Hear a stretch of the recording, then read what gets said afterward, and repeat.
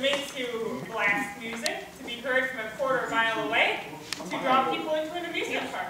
It was made in the Black Forest region of Germany by the Bruder brothers. And it's made for the Wildwood amusement park in Cape May, New Jersey. And it would sit kind of outside and play music to draw people in.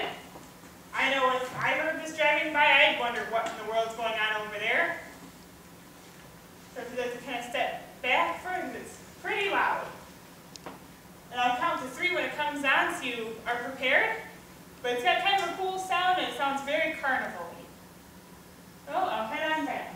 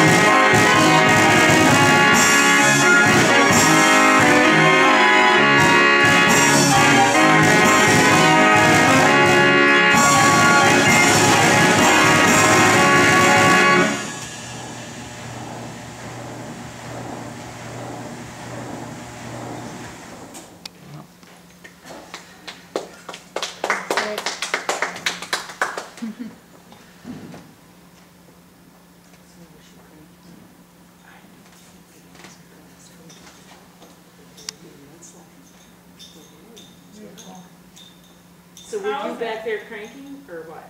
Well, what this plays on is what's called a perforated book. So what I do back there is I put it, it has like a little stand. Actually, I'll grab the book to show you.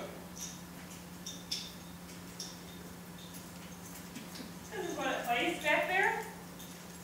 So I kind of put it through, and it's got like a little clamp that comes down, and you clamp like this part down, and we'll kind of pull it through. And it'll kind of hold itself up just like an accordion.